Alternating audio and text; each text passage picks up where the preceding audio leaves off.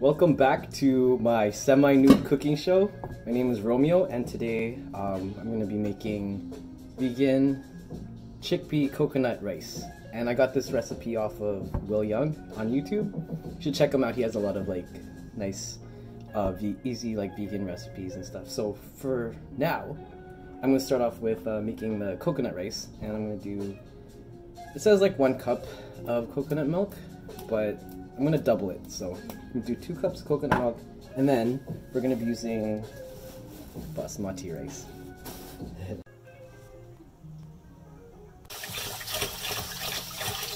So before you cook the rice, you want to rinse it out with some water to get rid of excess starch.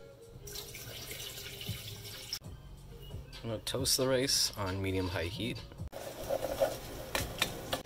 Add some coconut milk. So there's 2 cups of coconut milk, 2 cups of rice. Just gonna stir. And once it's, make sure there's nothing sticking to the bottom. Cover and let it cook for 15 minutes. So the coconut rice is on the stove and it's covered on medium heat, and we're gonna let it cook for 15 minutes. And then once that's done, I'm going to turn it off and let it cool for 10 minutes. So right now, I'm going to prepare the ingredients for the chickpea. So the recipe says to add hazelnuts, but I'm also going to add some cashews because that's what I used last time. And I just fucking love cashews. Just want to chop this up. So yeah, the first time I made this, I was like, shit, I forgot to get hazelnuts because that's what the recipe called for, but I had cashews at home, so I ended up just using that. But it tasted really good still. Plus I like cashews. It tastes so fucking good. So right now I'm just chopping up the nuts. These nuts.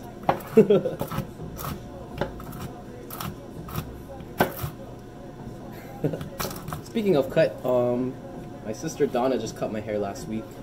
Shout out to Studio D Hair Salon in Vancouver. Fraser 43rd.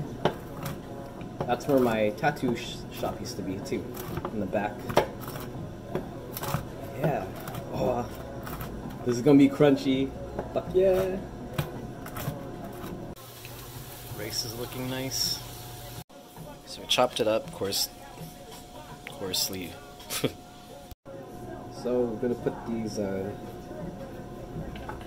nuts aside into a bowl, and then I'm gonna chop the red onion.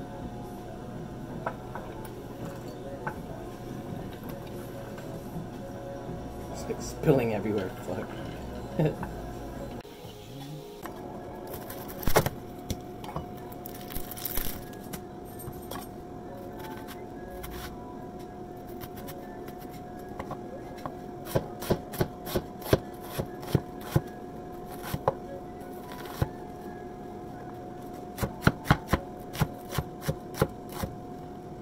Next, we're gonna open up a can of whoop-ass, well, chickpeas.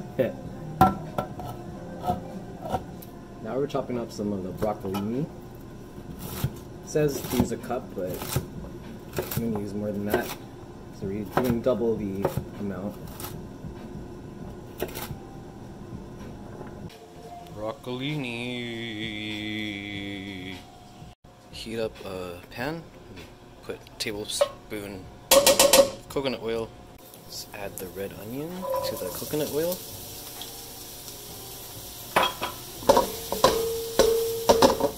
And the chickpeas. Yeah!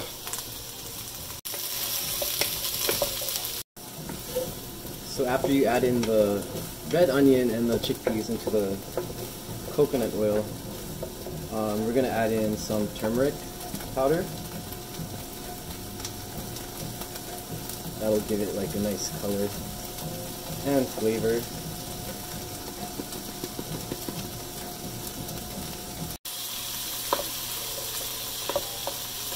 Next, add some salt. Salt Bay. Add broccolini. It says to add garlic powder, but I don't have any. But I do have these garlic chips. So I'm just gonna put some of that in here.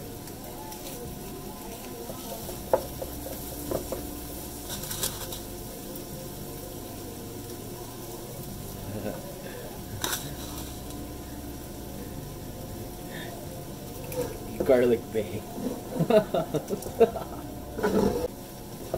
It also says to add chili powder and paprika, but I'm gonna omit those out of this batch here because the person I'm cooking for is allergic to that stuff. So I'm just gonna freestyle and do some substitute, and we're just gonna saute that for like 3 to 4 minutes. I can tell it's gonna be so fucking crunchy. Yeah.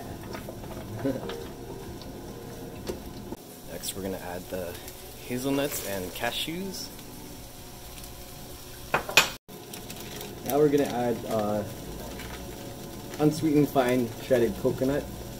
And it says to use half a cup, but I'm gonna use like all of this, which is probably like, yeah, a cup. Let it snow. Let it snow. Yeah.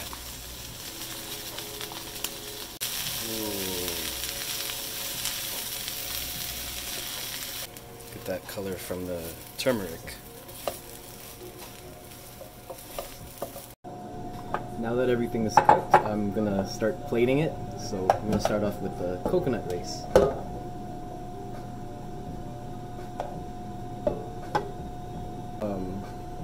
The rice is in the bowl. I'm gonna start plating it with the actual coconut chickpea. And so, like I said earlier, I doubled up on the recipe, and the reason behind that is because I like leftovers. So we eat some tomorrow. Pack it up. So we'll start putting some on the rice.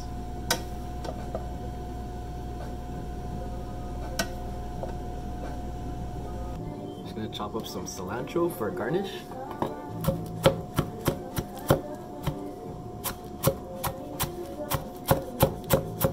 Now that's in the bowl, you can add some cilantro for a garnish. So we're gonna garnish it with some cilantro.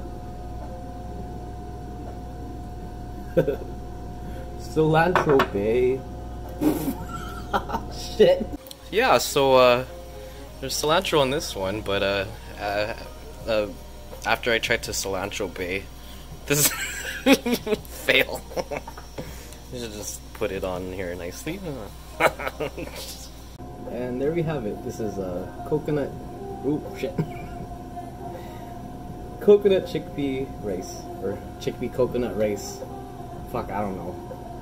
It's what it is. The nice thing about this dish is that it's vegan and it's gluten-free.